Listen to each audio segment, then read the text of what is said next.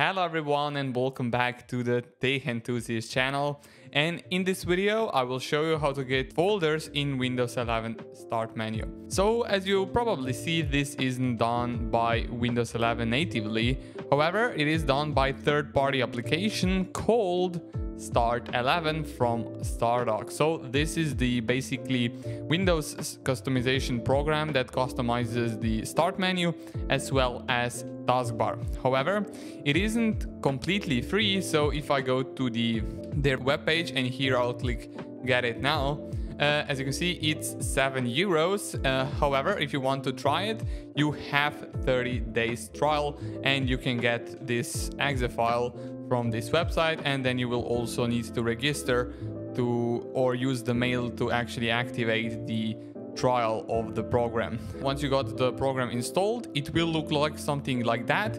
However, if I right click on the Stardock curtains, this start menu, you will see that we have a few options of the start menu. Right here we have an option to disable or enable the Start 11, and then we also have some styles. So for example, here we have Windows 7 style, it looks something like that. Then we have the modern style, it looks something like that. We have the Windows 10 style, it looks something like that. And then we also, at least we have the Windows 11 style, and it looks basically quite similar to the default Windows 11 Start menu. Here you also have the options to customize your preferred choice or your preferred design of the Start menu. Here you can add or delete few shortcuts from the Start menu, and then you also have an option to customize menu visual appearance. So what this will do is to make, for example, make menu font bigger or smaller. Then you can also use automatic color for the Start menu, or you can pick the color manually. You also have an option to adjust menu transparency. For example, I have set it right here to the 50%, but let's say I have 30, let's say something like that, and it's transparent even more, as you can see right here. Then you also have an options to change visual effects on the menu. For example, you can disable around the corners of the menu and menu elements. You can disable that as well. As you can see, the Start menu is currently quite square, but I quite like this feature that everything is rounded and really nice and rounded. However, you also have an option to animate the menu when opening it, and you also have an option to offset the menu from the taskbar, and also to not offset the menu horizontally to ensure it lines up with the Start button. You can also enable this feature as well. Then the main thing about this program, or in the current release, make sure that you have the release 1.1, because in this version they got a feature that allows users to add folders to the Windows or Start 11 Start menu, right? So I'll show you how to get the folders.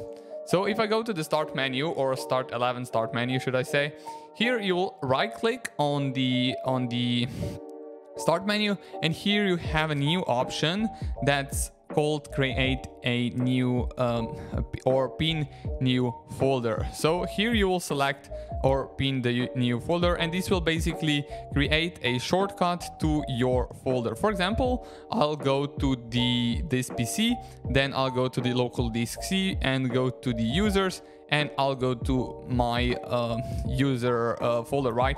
And I'll click OK right here, and as you can see, the folder was created, and if I click on it, it should go to this folder of the user Tech Enthusiast. So this is pretty much it for the folders. However, here you also have an option to, let's say, to pin a file. For example, you have one file that you wanted pinned on your Start menu, and then you can also simply do that by selecting the file and opening it. And as you can see, the file is pinned in this Start 11 Start menu. You can easily separate this apps with any groups. For example, let's say you have a brand new group. Let's say we have the group called work, and for example, in this group you will easily put an apps or pin the apps and folders related to your work. And you can also create a new page right here. As you can see, this program also allows you to add a few pages to the start menu. As you can see, we have a new page right here, and we can easily pin or even create a few more pages or pin even more programs and folders to this specific brand new page. As you can see, this program has a lot features to offer, and I think it is quite good. I think that it's worth trying it for 30 days and then maybe consider it buying it for 7 euros. But this is your choice, right? If you want to, you can easily spend these 7 euros on something else.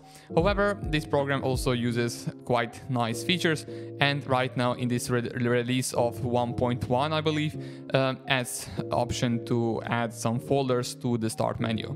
And with that said, I hope you enjoyed this quick video how to add folders to Windows 11 start menu, and if you did, subscribe to the channel would be much appreciated, and also like this video for the YouTube algorithm.